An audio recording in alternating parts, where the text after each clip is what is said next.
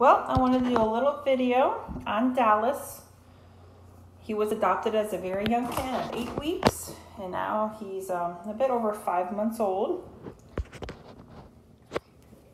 So he still hasn't really shown me his kind of biting side, where he likes to play bites at all. You know, even with my kids, previous owners said that they couldn't even pick him up, and I can pick him up with ease, as you can see. He lets me hold him, so maybe he just, you know, wasn't happy in the other home. We don't really know. But he is so sweet. It's only been 3 days and he's getting along well with the other 2 kitties. Yeah. Mama Bee and Betty Boop. The Betty Boops. Aww. He's so sweet.